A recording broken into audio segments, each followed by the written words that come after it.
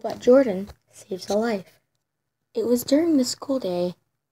A girl was on the roof, about to jump. "Oh no, I have to save her," said Jordyn, and teleported up there. She put her hand on the girl's shoulder and said everything will be okay. The girl responded, "No, it will not. I bully people." Jordyn got surprised and responded back with these words, "I do too," and patted her back. Then another girl came over. It was Jordyn's master, Alex. The girl said, "I have no friends."